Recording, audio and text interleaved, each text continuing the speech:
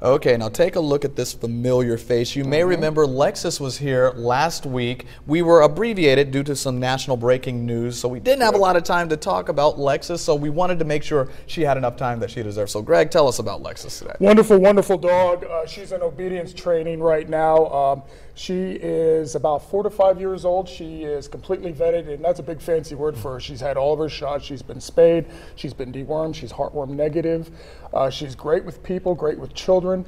Okay with other dogs. After a small introduction, she's not a big fan of cats. But if you want to give this wonderful dog a home, she is with the, let me see if I can get this right, the For Paws Sake Canine Rescue. And I love that name so much. That phone number is area code 812-201-0965. All right. Yeah, people want to get in contact with you or with the people at For Paws Sake. That number you just said is the way that you should get that. You can also find that on our website, WTHI-TV.com. But we're just so glad Lexus can get some time that she deserves here. She deserves, and let me just foremost and say, how dare the interruption take place.